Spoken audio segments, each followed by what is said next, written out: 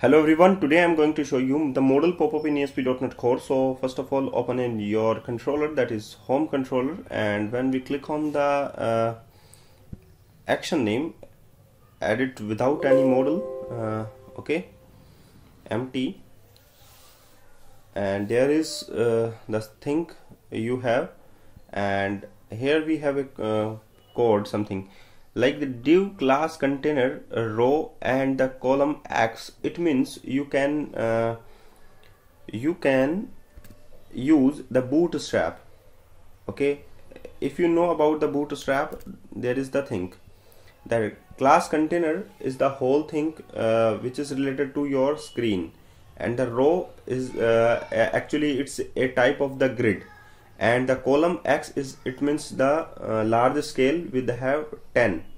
Okay, and the first when we add the button control in the list, so the login, click for the login, there is the button control, button ID is the 10. Okay, similarly we can add the total part of the division here. You can check this. Okay, so when we click on the button control, there is the button control. When we click on the login button, click for login button, then generate a modal. So use two scripts file, ajax.googleapis.com ajax libs jquery, that is 1.11.3, and the bootstrap.min.js file. So, and also use this script, control C, and in the last position you can add it. Okay, so script, when we click on the button control, there is click for login, the ID is the button click event handle by the jQuery button click dot click.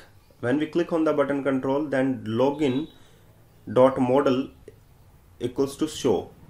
So what is the login ID of the form group is there,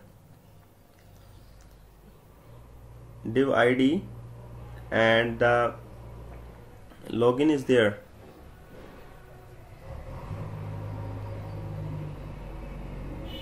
Okay, there is.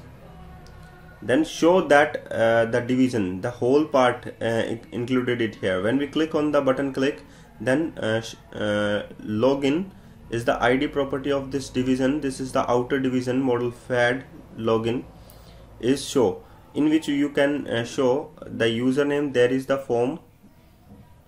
Okay, you can check this.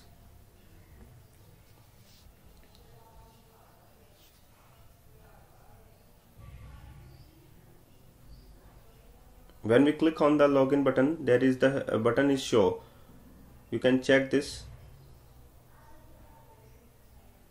When we click on the login button, then login.modal equals to show. There is the show modal, in which we have a header. That is the header. Okay, in which we have a button control, and the close button control is also there. So close button is also there. When we click on the close, there is the close.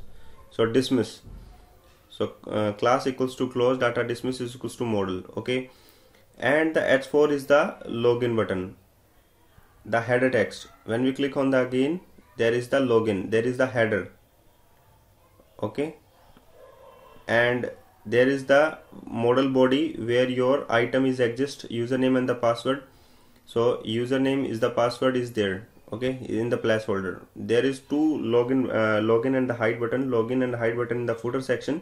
So there is the footer, modal footer, in which we have two button, that is the login and the hide button. Okay, so you can use this, try this. When we click on the hide button, there is the, when we click on the hide button, the ID property of this hide button modal, hide button modal dot click, the modal is hide.